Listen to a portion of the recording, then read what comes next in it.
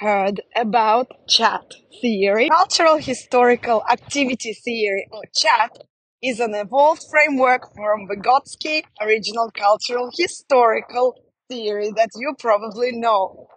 It was further developed by Leontief and Engstrom. Why do we need to know about this theory? It gives us lens to analyze and understand learning of children and also understand family. It focuses on the interaction between children and their social cultural context, basically the context of their family and community.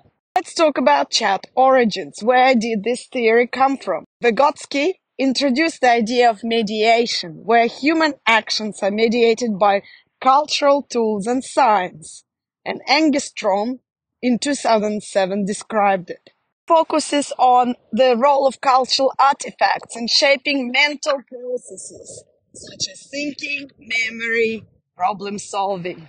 Another Soviet psychologist, Leontief, expanded chat framework to include collective activity, integrating community and division of labor. Of course, he was Soviet. He provided more systematic approach to understanding activities. Engstrom further developed the chat theory to address networks of interacting activity systems. If it does sound complex to you, it is not an easy to understand theory. But remember, even Vygotsky is not simple. He talked about resolving contradictions through expansive learning. Now let's talk about the key concepts of chat theory. The key concept is an activity system, which includes components such as the subject, in our case, a child or a group.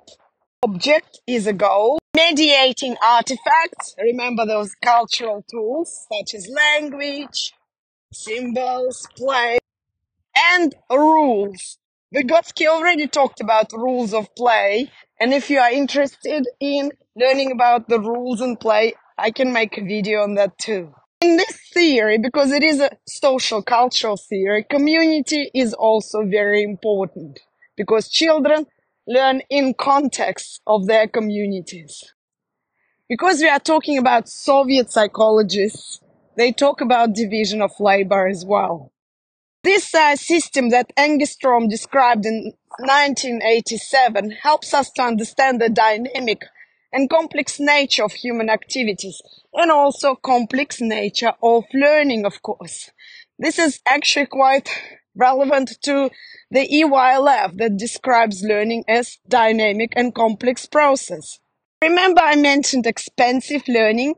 Expansive learning is the process that involves identifying contradictions within the activity system and resolving them through collective learning and innovation.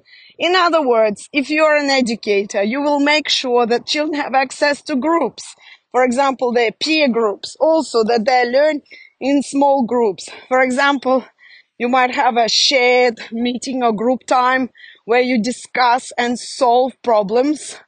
You also can involve other adults and create those communities of learning, which is also part of social cultural approach. It is a cyclical process with stages that involve questioning, modeling, implementing, and finally consolidating new practices. You can think of the example such cycle. Let's say you want to improve sustainability practices in your center. So you start with a question, right? So how can I improve the practices?